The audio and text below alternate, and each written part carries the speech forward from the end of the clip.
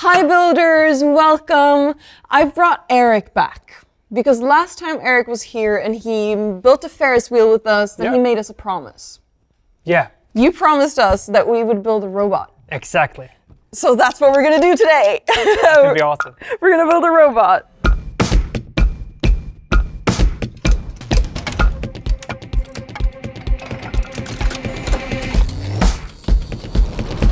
So we took some time to sort out all the pieces so it'll be easier to build. Yeah. So here are all the pieces from the vehicles that we had. Exactly, and we kept this piece in the center here. So this is going to be the base of the robot, right? Yeah. So let's get started from this one. Great. So first off, we're going to make the hinge. So then we're going to use the yellow one on top of here. And then I'm going to start using these ones over here to build the sides. So I think what we're going to do is we place these here. And then the same thing. On the other side. On the other side. Exactly. And then we just use plugs from the side as well. And what we're going to use with that is to make some kind of protection. So of course, if you use construction machines or construction robots, you need to have safety first, right? Oh, of course, yeah. Perfect. And then on top of that, we're going to use this guy over here, and then it means that we can actually spin it around like this. Oh, I love that. Can I do any color? Yeah, any color. Okay. All right, so then we continue up. So we'll take another one of these, and we place it over here. Should I do one too? Yeah, do that. So we have two, one on each side, and then we're going to use these ones over here. So this is sort of the torso of the robot, so it can go right? Exactly. So then we're going to take these and connect them with two more plugs in the bottom like this, and then connect them to the side like that. Okay. Super. And then we continue our way upwards, and I'm going to use these plates. These are really good for stability as well, because they're so big. Yeah, this robot actually feels really stable already. So now we're going to take these and just connect to the side here. Okay. And then I figured we could take this one, the black one, and have it in the center. So we need to do that here. And then we're going to have a yellow one on the back. On the other side? Yeah, exactly. And this is a bit flimsy. Yeah, there we go.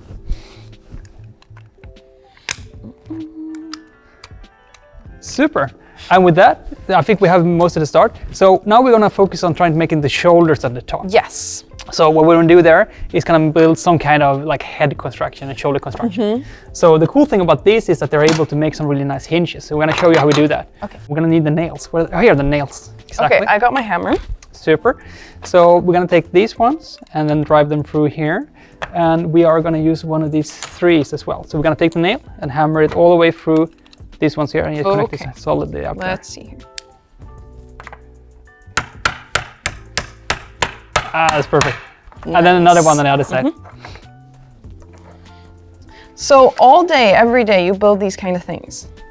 Yeah, well, we do more things, but a big part of it is, of course, figuring out what you can do with it. And I mean, the fun thing about this system is that, I mean, there are so many things you can do, and just figuring out, okay, what could be a next cool piece? For example, together with these machines, we developed this piece here. And the cool thing about that one is that, I mean, you're actually able to make angles, and you can make some really nice and sturdy constructions to get some nice movement from it. Yeah, there we go. Here we go. That's it. Perfect. Yeah, because these hinge as well, and they're super sturdy. Yeah, exactly. So we like that. So what we do now, we're going to make something underneath here, and then we're going to connect, we're going to need a centerpiece. So these ones here are going to go on top there, but first we're going to make some hinges. So this one we need over here with a plug going underneath. And then this one the same. Yeah, exactly. There. And then we place it up like this. Perfect. And then we just attach the whole thing on top of this. And now we have a really sturdy construction. Yeah, and those actually look like shoulders. Yeah, exactly. You got some nice shoulder pad. Yeah. I had an idea. Uh-huh. I thought that these could be maybe hands. Ah, that would be cool. And then we could scoop things with the hands. Absolutely. Yeah. And let's see if we can make some movement to them as well. Okay, yeah. So, right. So we do this, and then we're going to need some arms. So we use these here. Okay. So then we just take a plug in the center, and we use these ones here. We'll take another plug, place it in here. Exactly. And then that's the start. And then I'm going to need some of these long ones, because I think it would be really cool to make some movement. I think so too. We made this popcorn grabber the other day. Yeah. and it had scoops like this, and it would help us like grab our popcorn. Ah, that's awesome. So I'm thinking this robot maybe could do the same. Yeah, yeah. So what we're gonna do here is connect it like this. And then you have this one in here.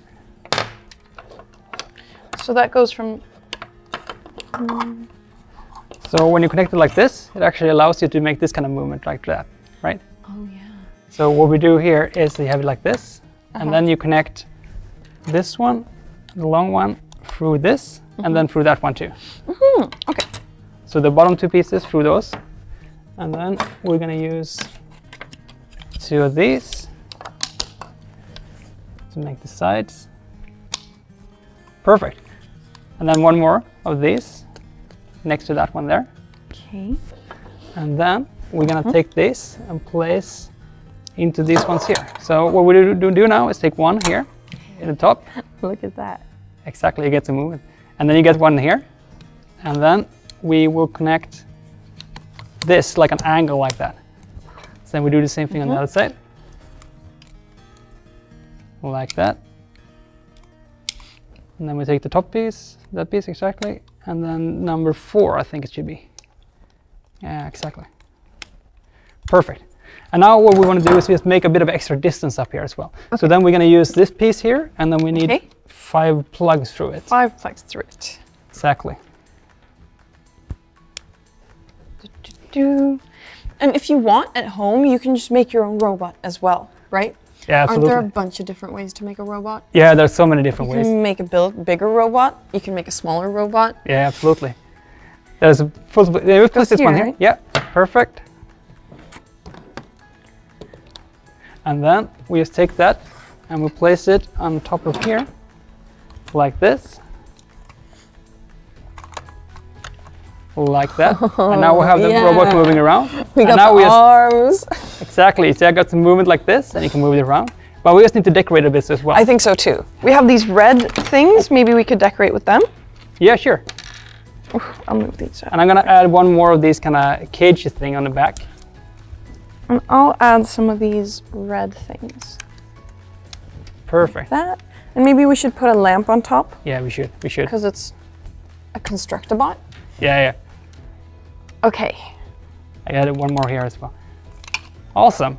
And then I think finally, because we have this really big and dangerous robot for construction, we should have some warning signs as well. Oh, we definitely need warning signs so someone doesn't accidentally get picked up by these crazy, scary arms here. Exactly. Here, you drive it and I'll do the arms. Where's some popcorn I can grab? Oh, we should have had some popcorn. Yeah, we had some popcorn the other day. Oh. Oops. Sorry. That's fine. I got too excited. That's fine. It's just gonna press them back in again. Okay, so we made a robot. I mean, we made a robot. We made a robot. That's very, very, very cool. Yeah. So thank you, Eric, for fulfilling your promise. Thank you for watching, builders. Maybe you will make your own robot. Maybe you'll be inspired to make something else cool. And we'll see you next time, okay? Bye. Bye.